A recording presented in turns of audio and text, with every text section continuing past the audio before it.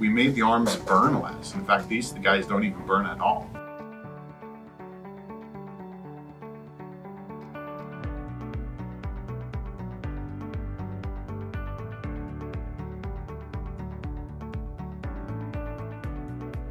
My name is Phill Rollins. I'm the product manager for our UVMAXX fiberglass crossarm. In addition to their improved UV system that we've recently implemented, we are also upgrading their fire performance.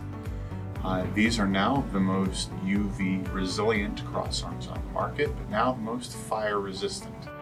The crossarms themselves have been able to achieve a V0 rating on the UL94 test, which basically means that these crossarms are not going to burn. The test itself is a direct application of flamed material and purpose to measure how quickly it burns, and these do not.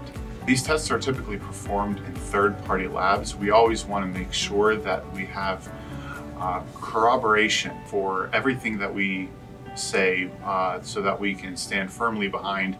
It's not just our own biases producing positive results. Independent labs are able to verify that. All of our UVMAXX fiberglass crossarms are pultruded and assembled in Newberry, South Carolina.